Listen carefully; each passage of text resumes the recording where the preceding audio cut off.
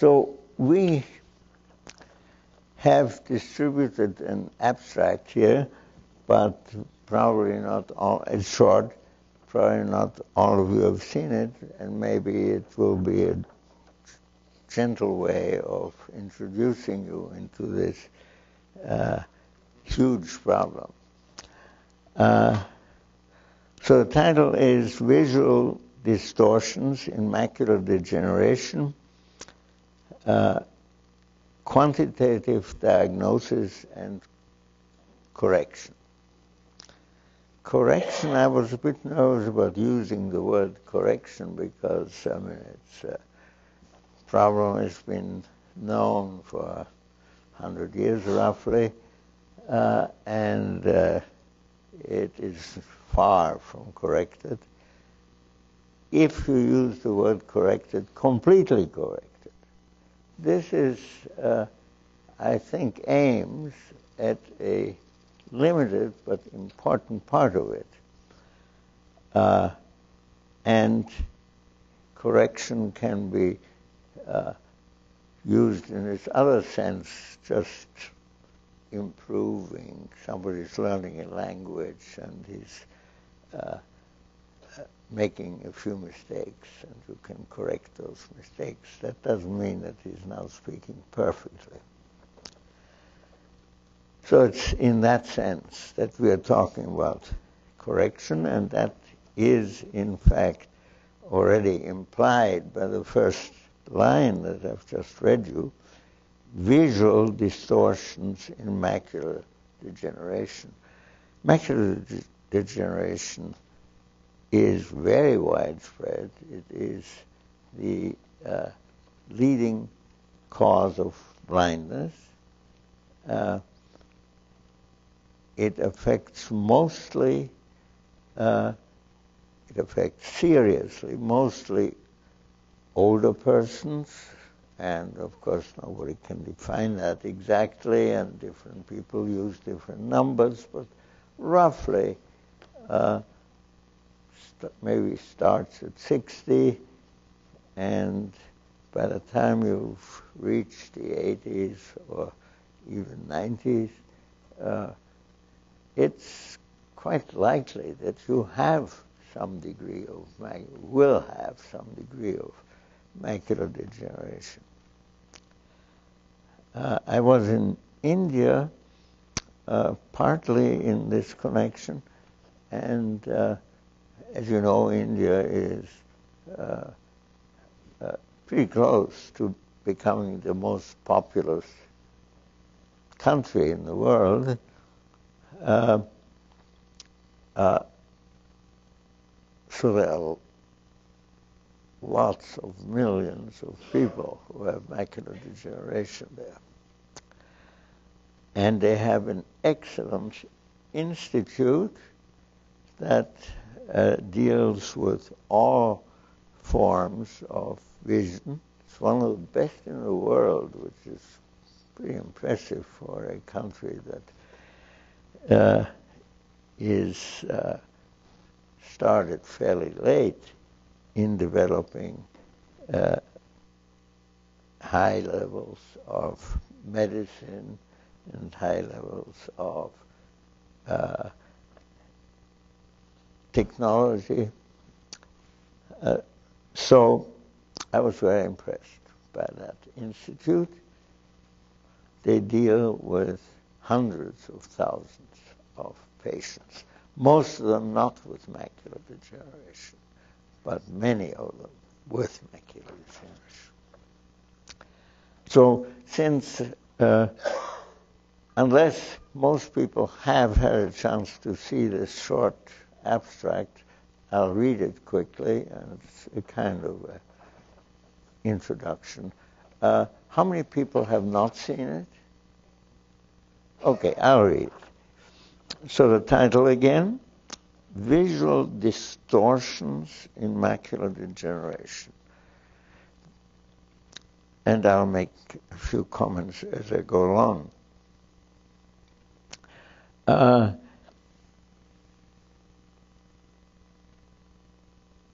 Macular degeneration has many different forms, of course, many different degrees of severity. It's a new field for me.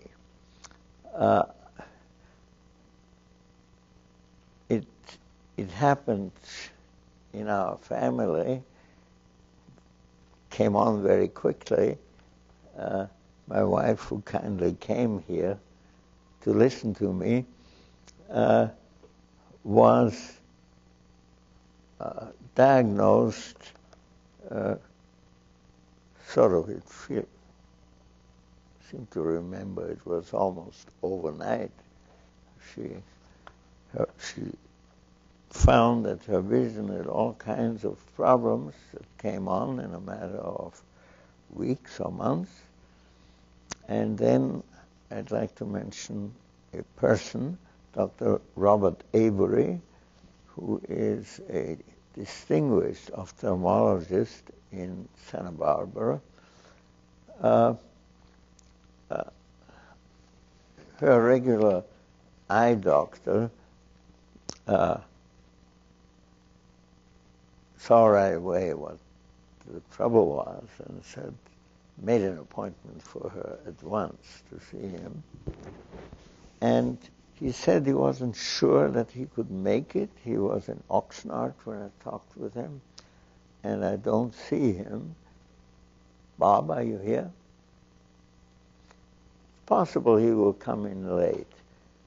I'd like you to meet him. He's an excellent person. When we started becoming acquainted with his clinic, which is on Mitchell-Torino Street here, that was his clinic. He now has something like 8 or 10 up and down the coast here. Very highly regarded. Holds regular meetings, people coming from maybe 100 miles, and is a leader in this. Not in macular degeneration, but in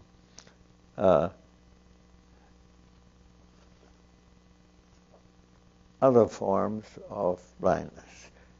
Macular degeneration is very tough. Progress has been very slow. So many people say, well, I think I'm not going to make any difference here. I'll do something else.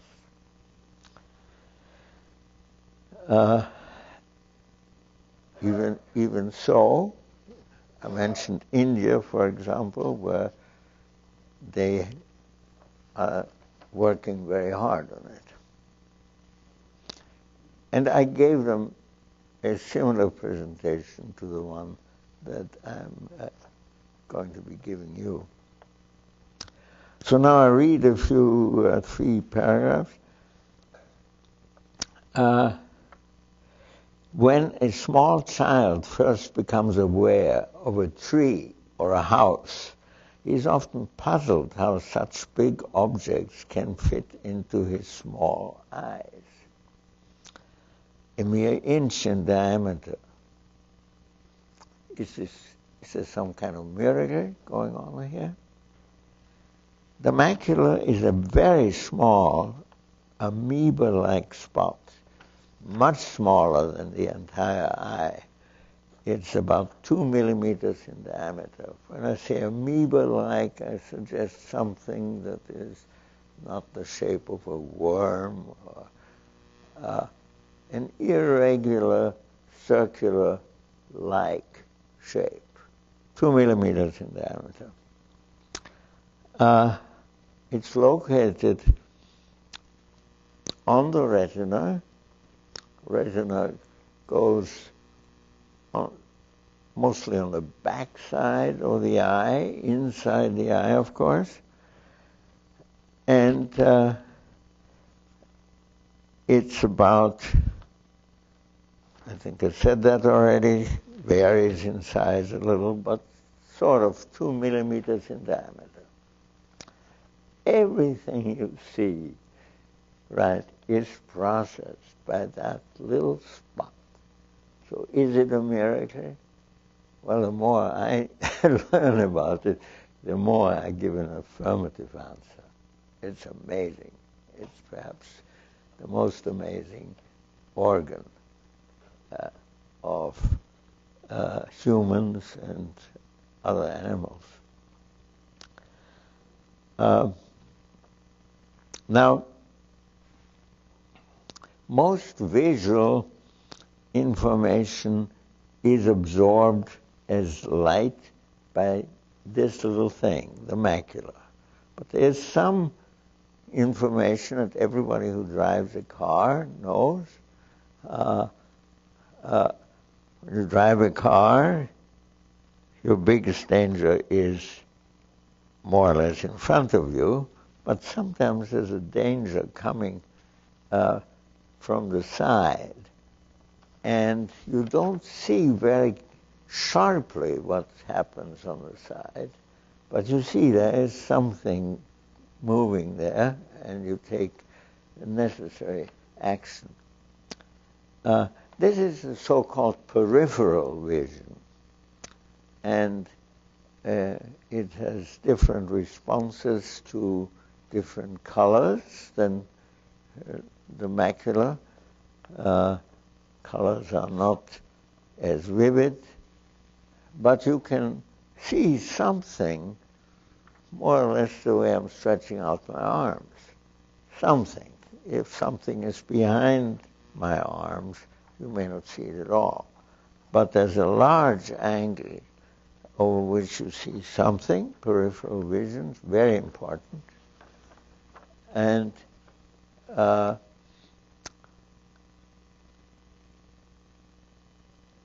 indispensable in a civilization that depends on cars.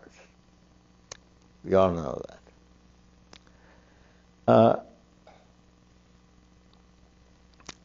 So that's why I say most visual information is absorbed by light, as light, by the macula. Now what happens when the light is absorbed?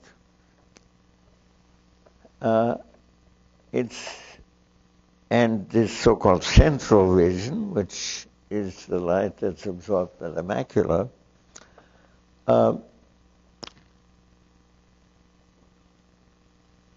starts on an interesting journey. Of course, the macula is in the back of the eye, so all kinds of things have happened before it gets there. First through the cornea, etc., the pupil. When it gets through the macula, where much of it is absorbed by what one calls the front of the macula, and after being absorbed as light, as physicists we know, when light is absorbed, there is an electronic excitation, and at that point the light leaves through the optic nerve at the back of the eye, and also at the back of the retina, and it moves along this optic nerve, not as light, of course, but as electricity. You know, there's an electric excitation when light is absorbed, and that's the origin of this electrical impulse. And it moves a considerable distance right into your head, where the brain's visual cortex is located. And there, another miracle happens, because there it is converted into human consciousness, into perception.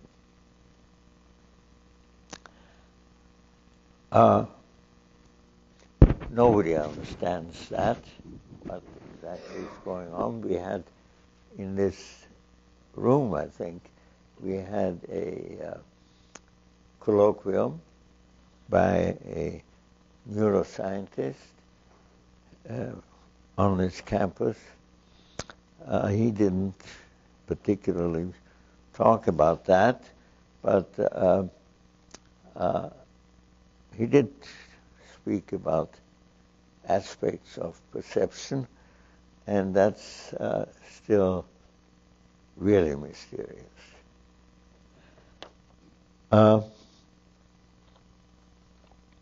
Now, macular degeneration, I've talked about the macula. Macular degeneration can be seen with lasers, and so one knows what a degenerate macula looks like. A healthy macula presents on its front side, facing forward, a smooth, flat surface. A degenerate macula, a wrinkled surface. Can have other forms of illness, but we are speaking here on visual distortion, and that is mostly accompanied by irregular wrinkles. And they are, of course, related to the distorted perception.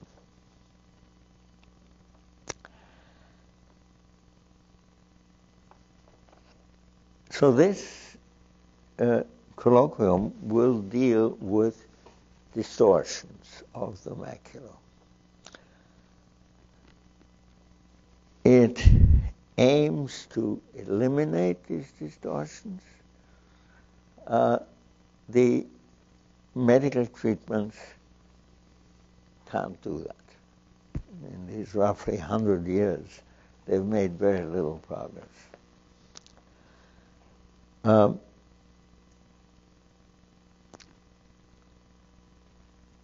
We have made some progress, maybe even considerable progress, but it's in a small area of the whole field. And the progress that we've made as my co-worker here, Jim Klingthorne, who's sitting at the other end of these tables, is a very fine engineer. He had worked on campus, he was known on campus, and he was highly recommended to me by one of my engineering colleagues. And we have now worked together 5 years about, and we meet every week for a couple of hours, and we've made some progress in eliminating the visual distortions perceived by the patients, if not eliminating, reducing the distortions. But then there's this, in the last several years, great excitement about dealing with macular degeneration using stem cells.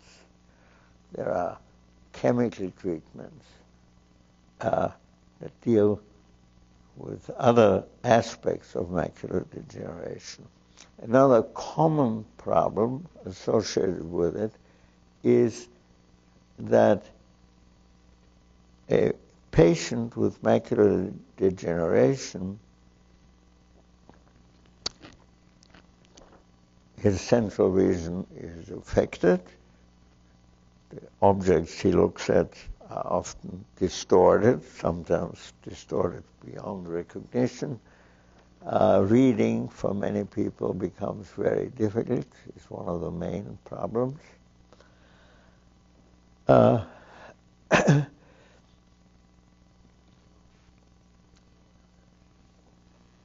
Thank you very much. So probably most of you have seen a picture of the human eye, and there are all kinds of medical terms. Macular, you can see in the back. The optic nerve goes out and eventually traverses something like maybe 6 or 8 inches before it reaches the in your skull, the visual cortex, and then you become aware of the fact that you're seeing something. So you see all kinds of little stuff lying here, and towards the end of my presentation, we'll show you some of them, and we'll show you, I've mentioned a couple of miracles, we'll show you something else, and you can judge whether you think that is a miracle or not. I'd like to say a few words about my colleague, Jim Klingshorn. It's been a real pleasure working with him. He is for example, the computer expert in our team, and but is an excellent general consulting engineer. Another person that I'd like to introduce is at the end of the second row. That's Jeb, who is in charge of the physics workshop, and we'll show you a couple of things that he has made for us. I think he's become quite interested in the subject, and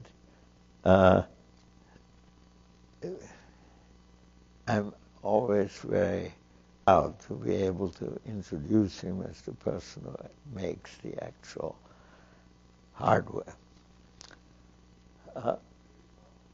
Big one? I'm sorry.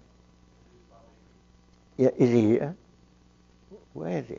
Oh, were you here when I began to introduce you? Yes, I'm delighted to introduce Bob Avery. Thank you, Jim. You were the first person I tried to introduce, but you hadn't arrived. So Bob Avery was the ophthalmologist who took care of my wife when she was diagnosed with this problem. And since after a while she had stopped driving, so I became the driver, and that's how I met Bob Avery. And he's become a good friend, was very generous with his most valuable time. He would very frequently, because he was busy in other aspects of his profession, meet us on weekends in his clinic on Mitchell-Torino Street here in Santa Barbara. And he has maintained an interest and accessibility to us for these many years now. He, incidentally, is widely appreciated. When we first came over there, he had this one clinic with several other professional people working there, and he now has closer to 10 clinics up and down the coast here, and enjoys great respect in his profession. I was also invited to give a presentation at the Jules Stein Institute at UCLA. Again, it's a great institute, great reputation. They don't do much for macular degeneration. Too many people have tried and not gotten very far. Which is the reason they asked me to come down there. Now, I'm not an MD. I'm certainly not an ophthalmologist.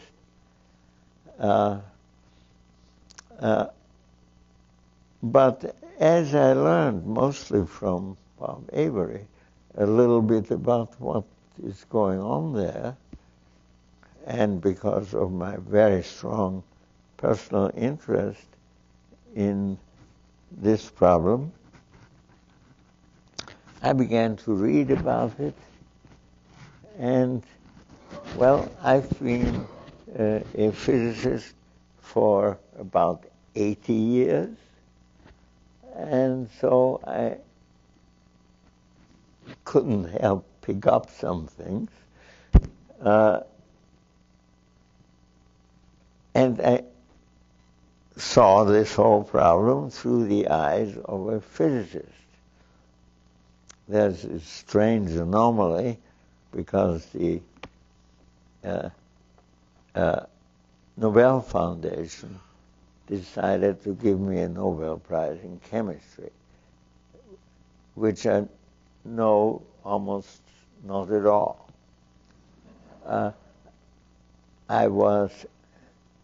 My experience went so far that during the Second World War, because I was a German Jewish refugee in Toronto, the department head said, "You're a German citizen, I can't allow you into my building." So I was literally forbidden to study chemistry. And I never caught up until the very end.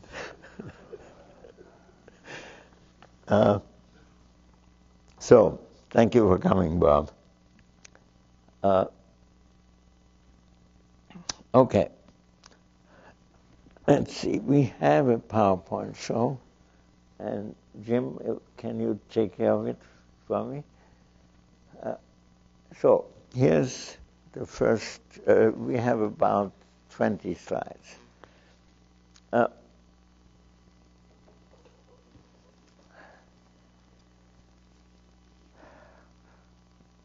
I trust you can all read this.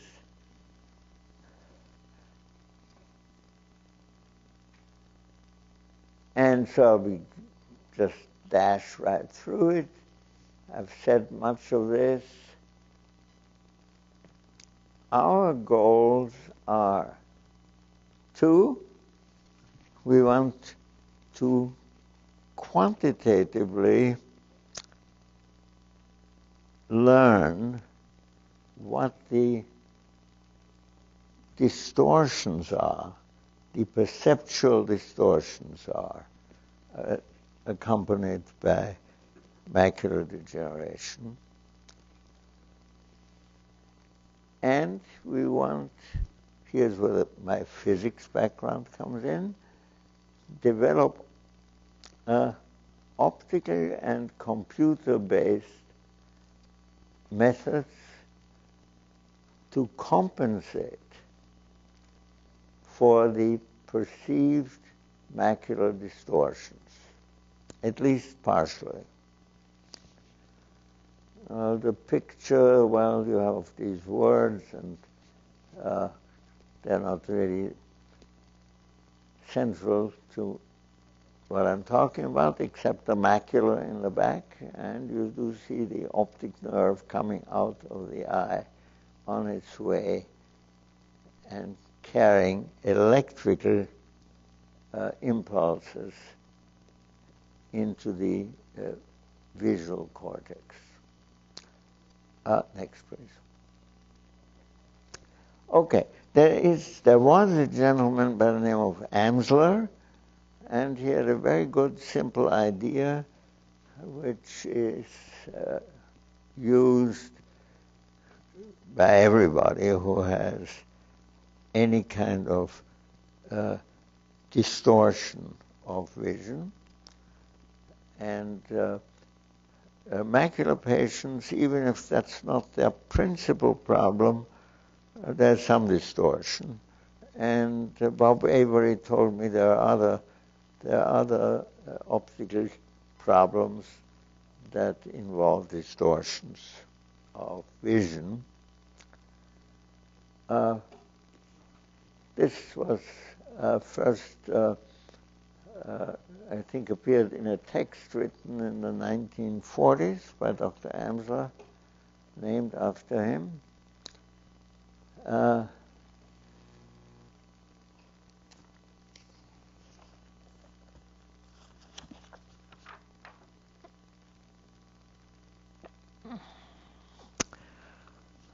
So there's some text, can be seen and read even in the back. So I won't read it. Very simple geometry. It's a 10 centimeter by 10 centimeter, usually piece of paper, with a grid on it. And in the middle of the grid, we've put a red dot. Usually that's not used, or at least is not there. And a healthy eye sees this beautiful, regular, square grid with 100 small squares. Sometimes, for example, we tend to use fewer squares. Sometimes we also use smaller overall grids.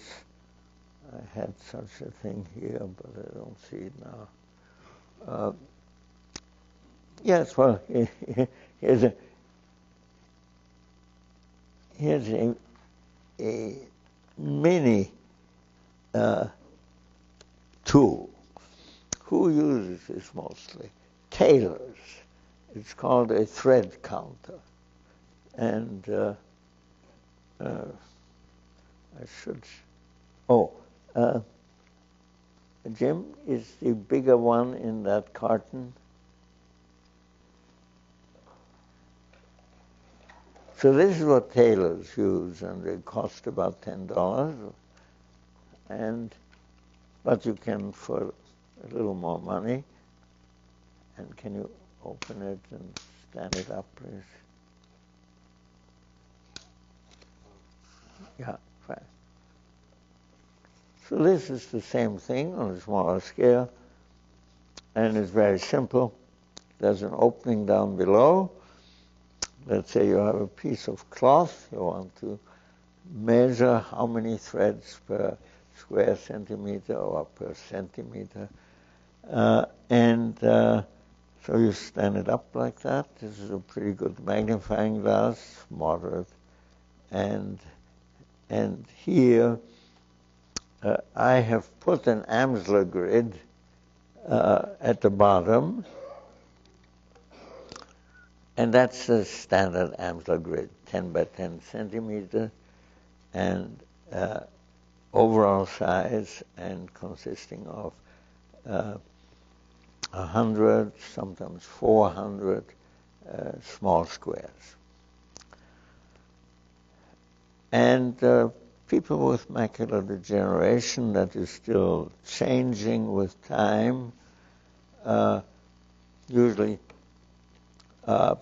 place or glue such a grid on the refrigerator, and in the morning when they wake up and have breakfast, they look at it, and do they see it like this? No. When there's macular degeneration, these lines are wiggly, and more or less wiggly. Serious cases are prevented from reading. And another common and very upsetting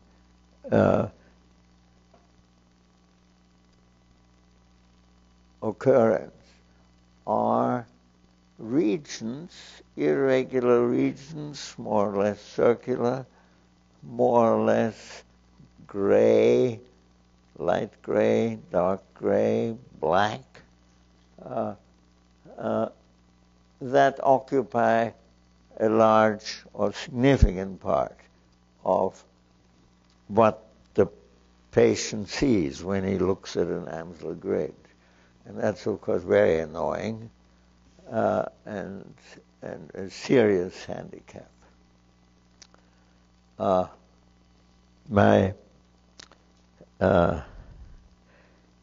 Is anybody here from the office on Hollister, the eye vision place? Don't see any hands. One of the doctors there is going to meet with my eye. My wife, she has that problem, and she finds it's her most serious problem. And so he and I will meet, and we have an idea how to work around these dark areas, which we'll try out.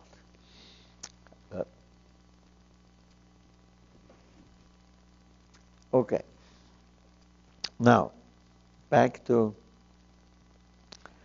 macular degeneration as a disease.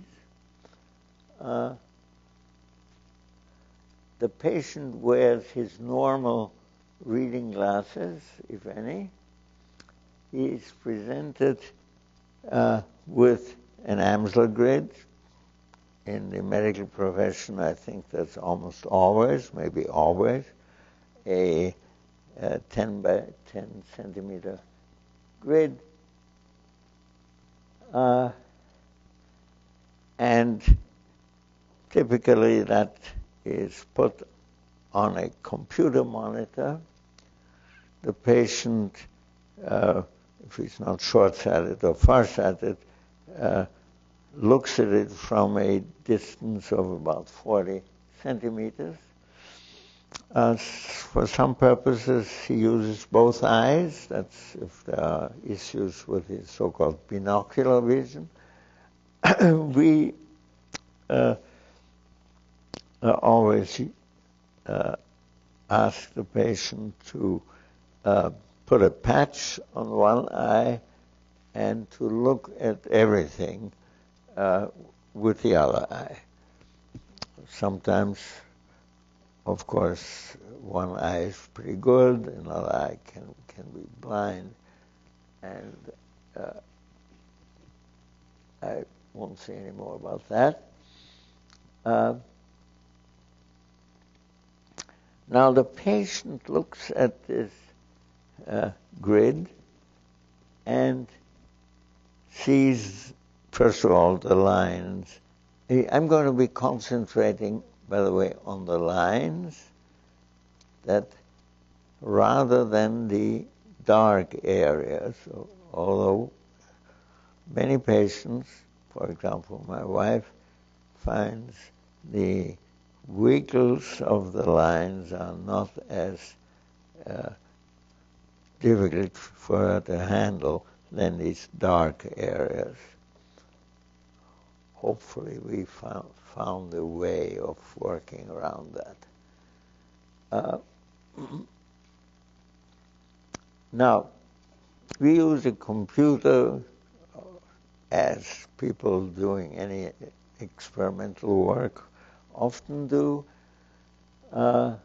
Here, the computer aspects have not been that difficult, particularly in the hands of my friend and colleague Jim. The mathematics, surprisingly, has been very challenging.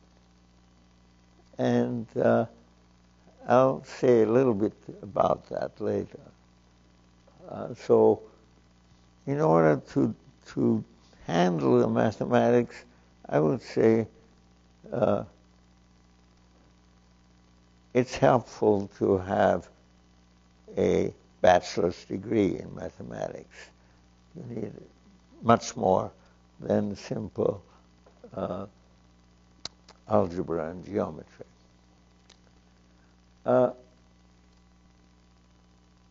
Okay, the head is fixed by a chin rest. Can you find it, Jim?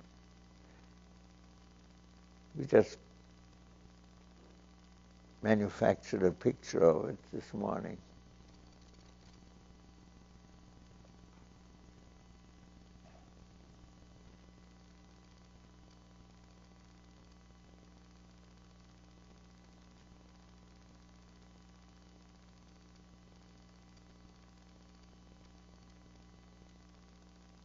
There it is. So, chin rest. Some of you, no doubt, have had one in use, and it is important, obviously, that the head is kept steady during examination or treatment. And so that's a simple object. Now, you remember the red dot on the middle of the Amsler grid? The Amsler grid is 40 centimeters in front of the patient. And as we all know, even if I hold my head perfectly steady, which is what the chin rest helps you do, you can move your eyes while your head is steady. And that also makes any examination difficult. So the patient aims and maintains his gaze on the central red dot of the Amsler grid.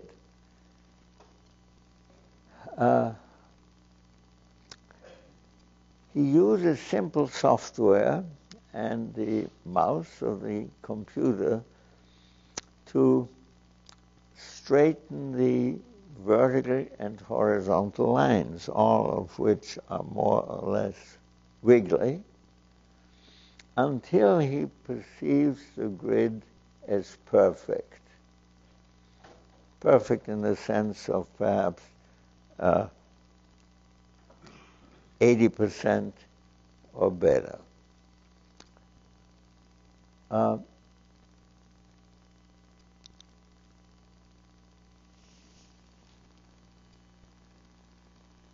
Yes. During the straightening procedure with the mouse, the computer is connected to it in such a way with a simple program that it records the deviations from perfect location of each of the intersection points of the Amsler grid. And these, sometimes I have one image here that shows a rather advanced degree of macular degeneration. You'll see that in a minute or two.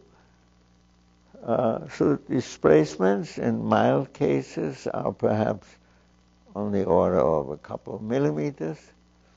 The distance between the lines in the traditional grid is 1 centimeter, or even half a centimeter in some. And the computer automatically records the displacements of the intersection points. So these displacements are mostly in the two dimensions of the paper, of the grid, but there are virtual displacements perpendicular to the paper also.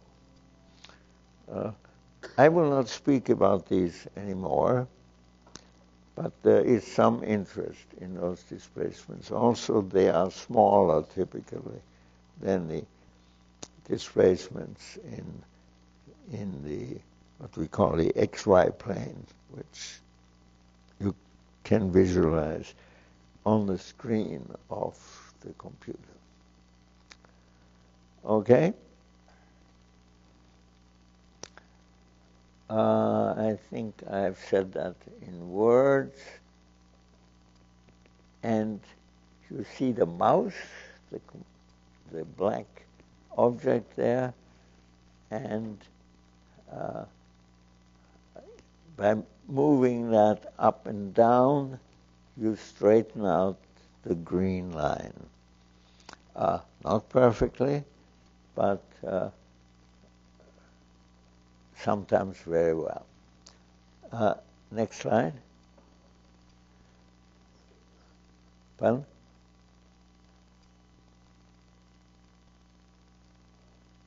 Oh, I'm sorry. Yes, we just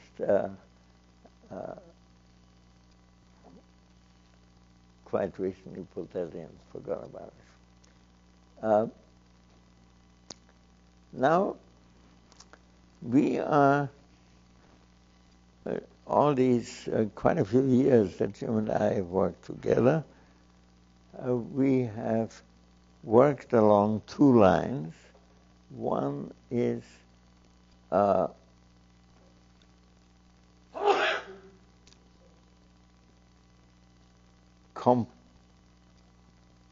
approach in which the computer is essential, and the second one in which glass is essential, like the magnifying glass here, or you see a piece of glass lying there, which I'm reserving for the end of the talk.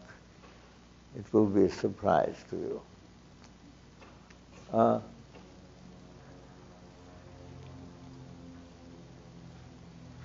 much time do we have left? I'm going How to. much time do we have? How much time have I used? I've used almost an hour. Yes, and after how much more time do people get nervous? Can I have another 20 minutes? Okay. Can you pull that towards you, because I thought I would be able to see this. But thank you. How many give this part? Pardon? How many talk? I can't hear what you say. What if I talk for a few minutes? Oh, yes. Yes, we have arranged that. And this is the part that he was going to be talking about. Correction by computer. So I've said that we've moved along two directions. One in which the computer plays a central and decisive role, and one in which glass, like ordinary reading glasses and so on, is the key thing, and Jim is on. So as Walter said, we have two types of correction. The simplest in a lot of ways is to use a computer for correction. We focused on reading a lot because that's one of the things that people, as they start to lose their sight, they miss the most. One way to correct by computer is to take text that's already on the computer, for instance, your email or whatever, and then apply this distortive correction in real time as you're reading. And so one of the ways that we've thought about different ways to do that. You know, if you look at a page of newsprint, you might, as your eye scans across it, that distortion, that correction would have to scan with your eye. Another way that maybe is more natural is to have the actual text stream past the screen in like a ticker tape fashion. So we have a little demonstration here of what that might look like. Now, if you watch this, you'll see that it appears distorted. And the patient would look at the very center. We use this white kind of round blob, if you will, to help focus the patient's eye in the center. So as you see, this is what it would look like without the correction to the patient. And obviously it's very distorted as it scans past. And the next slide will show what it would look like with the correction. So the patient would look at the very center, that distortion, that correction would be applied, and as he looks at it, it should look perfect or nearly perfect to the patient as the correction is applied. Now, there's other ways to apply that correction, especially if you kind of broaden the idea of what a computer is. If you use a handheld computer or video glasses. So, for instance, you've seen these kind of video glasses here where you can watch a movie from right through the glasses. Well, you could modify that a little bit, put a small camera right here on the nose piece, a small computer in your pocket, or maybe even built right into the nose piece as well, and apply the correction in stereo, one in each eye. So if you think about it, each eye in an AMD patient is going to have a different correction. And so the nice thing about this approach is that you could have a correction correct for each eye in stereo and running in real time. So this is kind of a mock-up. We actually put together a mock-up. Our friend Paul Hamsla helped us set that up, and it was an interesting approach. If you use a little handheld computer or just like a cell phone, then you can build, these have cameras built right into them too, so you can actually, in real time, just scan over the text like use it almost like a magnifying glass. It can magnify, but at the same time apply that distortive correction. So that's very effective, and we've actually programmed this phone to do that. And here's kind of a mock-up up here of how it appears distorted to the patient, but on the screen it would look perfect to the patient, undistorted. And so that's what we mean by a dynamic correction. As your eye moves, as the camera moves, as you scan across the reading material, the correction would be applied dynamically as you read, for instance, or even as you walk around if you had these type of video glasses on. Now we'll go back to the second type of correction. This is where we've had interesting mathematical problems. Luckily, we have a mathematical wizard in the group, being Walter. And so we've been working on trying to understand what the surface of a glass slab would look like that applies that same distortive correction. And I'll pass the mic back to Walter, and he can tell you about correction by a refractive material. Okay.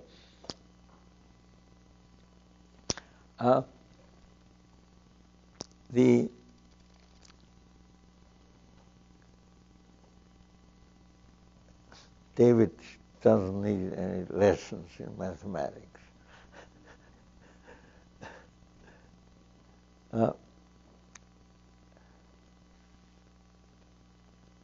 Okay. The diagnostic part, I've spent a few moments on that. We have the patient look in a certain way at an Amsler grid. He finds that the intersection points have all moved more or less, and he puts them back with a mouse where they belong, And if he would do this perfectly, he would now see a perfect Amsler grid. The technician who helps him while he's doing all this, who's seen a perfect Amsler grid before the scientists have done anything to him, now that they've fooled around with him, he sees the grid now distorted.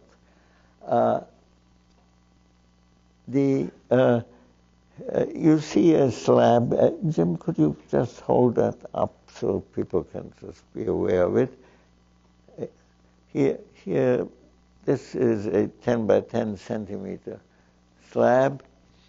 It has, and that's the mathematical challenge, it has a pretty sophisticated pattern on it.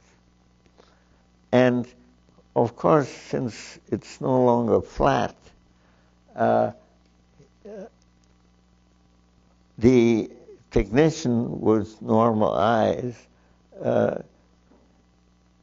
when he looks through this at some text or at the pattern or at an Amsler grid, all this is distorted by the irregularities, I call them, but they're very carefully created in the vicinity of the top surface of this slip, of this slab, is what I want to say. So you see that's obtained with an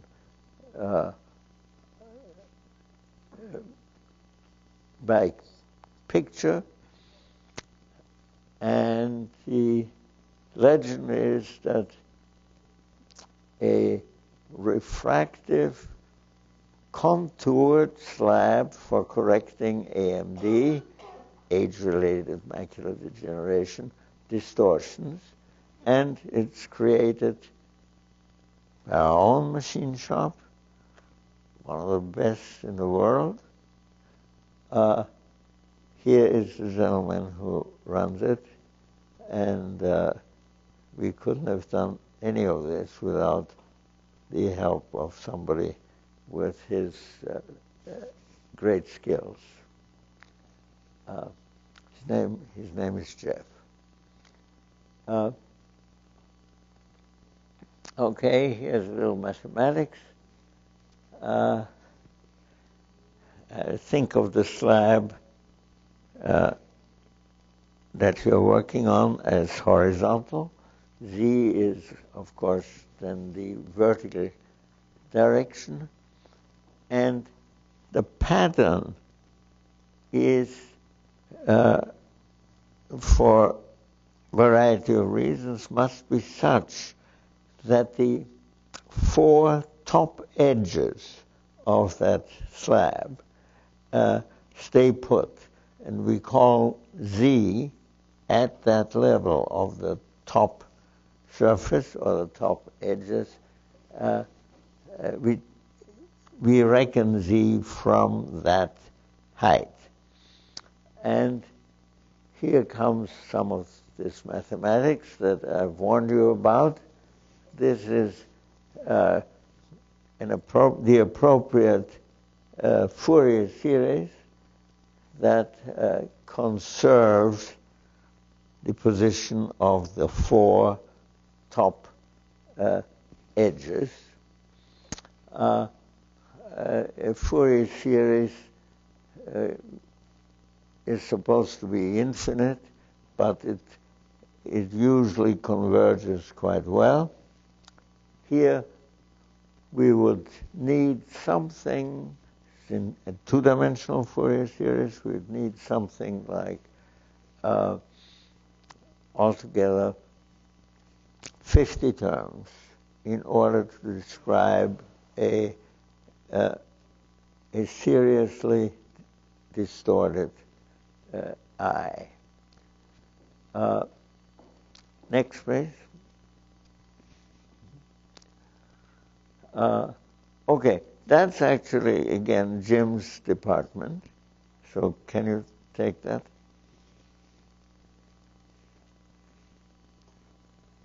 So in order to generate the slab, we know what the patient's, they've edited that grid, so we know what the distorted grid looks like. And we know that we have to create a distortion that's exactly opposite of that in sign. So the basic idea is to take these sinusoidal surfaces one at a time in the computer. So this is a summation. There's lots of choices for the AMN, the amplitudes of the sines. So we use a trial and error procedure, simple procedure, where you just try different combinations of the AMNs for all the different amplitudes of all the different coefficients in the sine series. Since computers are fast these days, you can get through that milliseconds per candidate surface. So we generate lots and lots of candidate surfaces. We minimize the difference between the patient's diagnosis and the distortion that this candidate surface generates, and we just minimize some of the square differences of those two mechanisms. We require the surface to be smooth so that the infinite series expansion for Z can be cut off after about 50 terms. And in practice, it turns out that with n equals 7 for X and n equals 7 for Y gives us a very good surface to correct everything we've run across so far with real patients. So in summary, we run lots of arrays through candidate surfaces until we find the one that best corrects for the patient's AMD.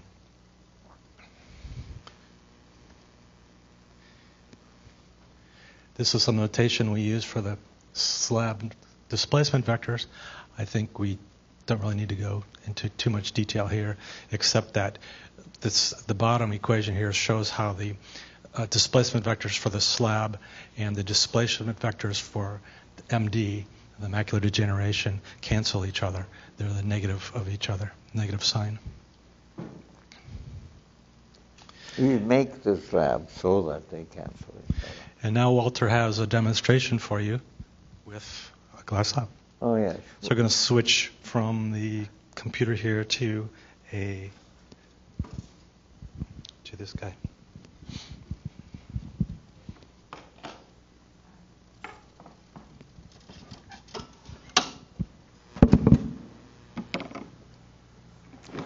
Why don't you do it?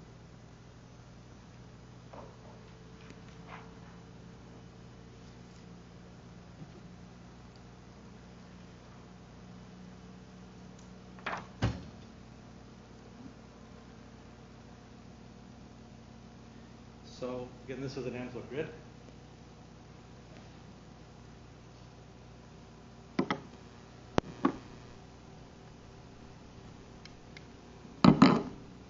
The flat, make sure the flat surface is down.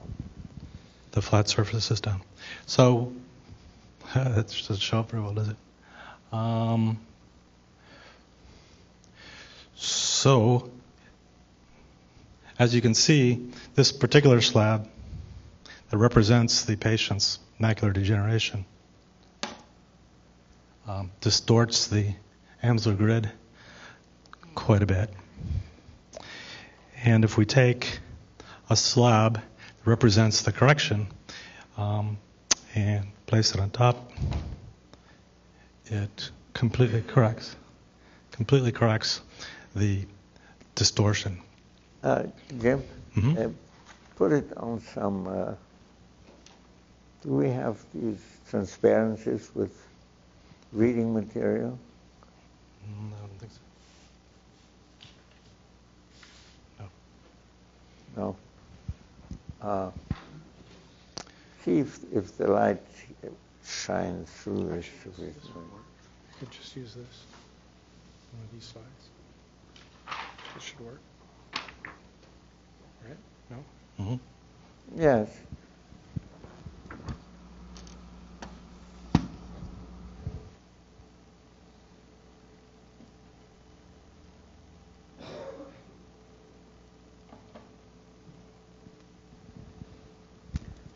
You see, with the macular, with the problematic macular only,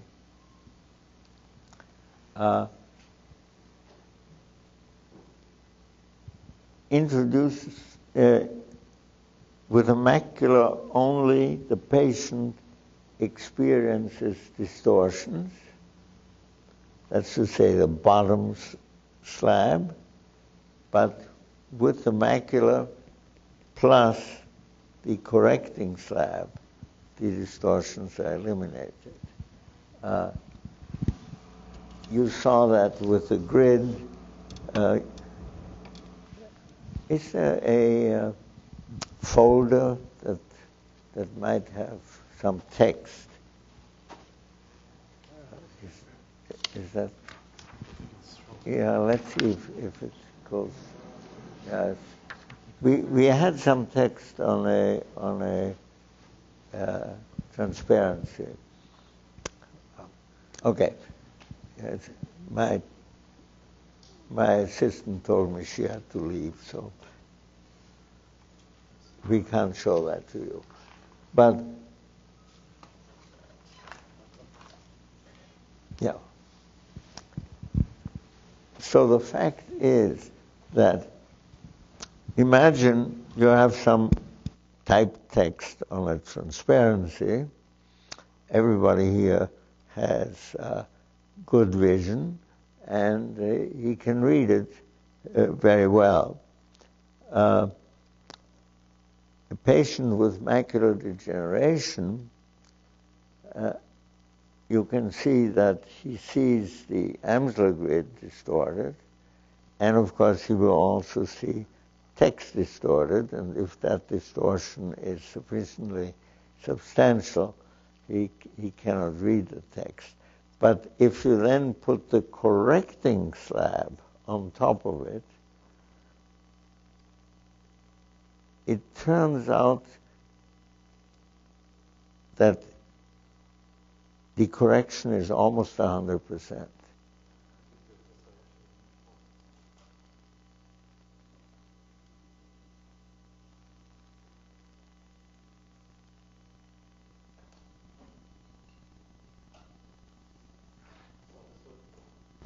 This would be the undistorted Amsler grid with text.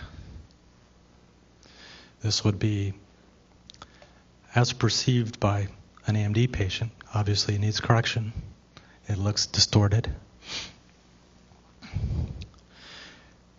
This is the perception of the text through the correcting device by a person without macular degeneration. These two are the opposite. You can kind of tell where one bends in, the other pushes out. And then finally, when the patient views the text through the correcting device, it should look perfect to the patient.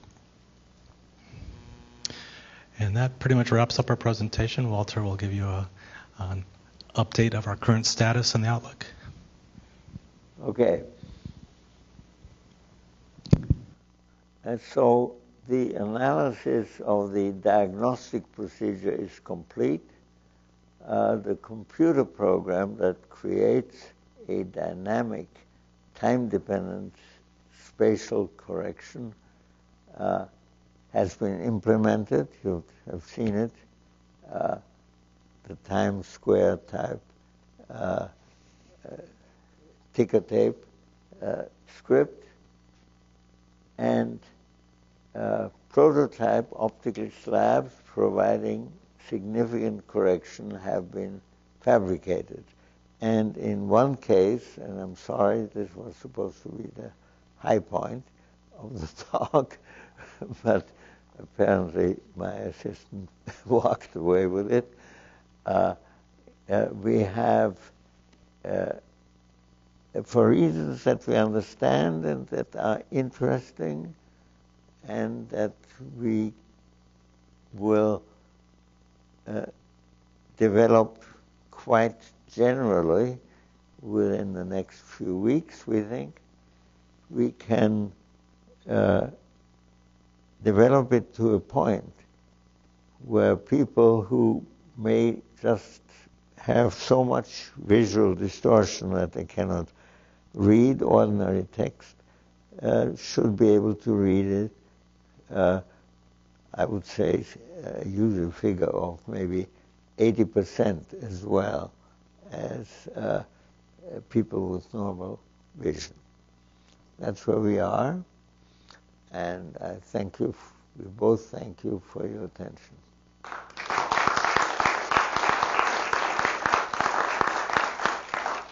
Anybody have questions, please?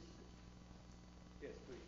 So, if I understand correctly, when the patient moves the points, in principle, are there 3 degrees of freedom for each point, or true translations and a rotation? Is that right? For a point, there are only 2. There's a grid that needs to be aligned. You've got a straight line. No, I have to understand that.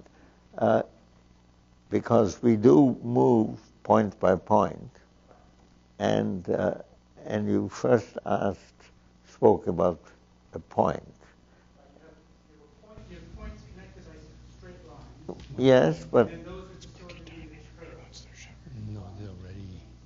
yes, two-dimensional. Two-dimensional. It's 2 dimensions, right, but it's not obvious that just moving the points back to coincidence should fix everything. Well, The the rotation. remarkable thing is that for such a No. complicated problem, it's very simple solution. John? No, you Oh, I'm sorry. have intersection points, and these points move from where they were to another place along a straight line. Okay, I think Professor Cardi has a question. I had a mathematical question, slightly mathematical, if you don't mind. Okay, so if you assume that the surface, that the distortion of your optical surface is too small, then it should be clear that the displacement is proportional to the gradient, the local gradient of your function z. Yes. Right. So that means that it has 0 curl, right? Because it's a gradient. Yes. So how do you know that these displacements have 0 curl? Yes, thank you. Very good question. We've discussed this at length. There is a famous theorem by Helmholtz about vector fields, that a vector field can be uniquely decomposed into an irrotational field and a field without divergence. And from our search of the literature, there are examples of both kinds, and there are examples where only one of them occurs and the other one not, and there are examples where both occur. Now, here with glass, the vector field is a gradient field, and it has no curls. Okay.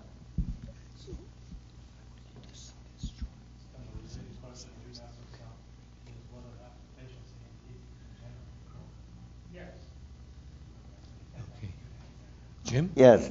So this seems to us might turn out to be of some medical interest, whether human tissue, muscle tissue, let us say, in some circumstances does, in other circumstances does not have,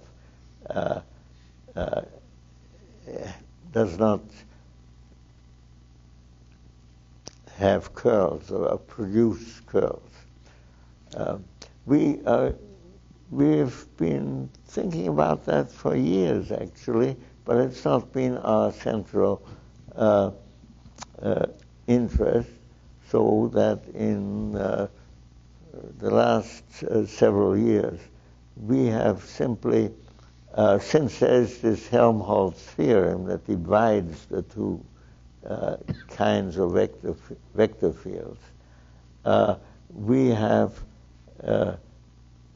but not in my presentation, we have limited ourselves to glass-like gradients, and they don't occur. Professor Langer? Yeah. Well, my understanding of how my eye works is that the visual information comes in, it's accumulated by the retina, the macula comes in and does something, but the main thing that happens is that this information is transmitted by the optic nerve to the optical cortex, and it's a map. Now, if I understand correctly, macular degeneration interferes with some of that information or blocks some of that information. I don't understand what is actually being done here. Are you just using different nerve pathways to the brain? The brain is not learning to interpret it differently, I don't think. Or are you doing something else? Sorry, didn't understand your question. Well, if my macula has parts of it that aren't working right? Is that your question? Or? No. It's what are you doing in this process to correct that? Are you using different parts of the macula that are working better? Okay. And how is it connected to the optical cortex? Well, we're religious people, and therefore we have decided we will not touch the macula. It is such a wonderful object that we are not worthy of touching it. We do the same kind of thing, except it's considerably more complex, as anybody like you and me do when we put on a pair of glasses. Exactly. And we try to do it so as not to hurt the eye. Mm-hmm. Other questions?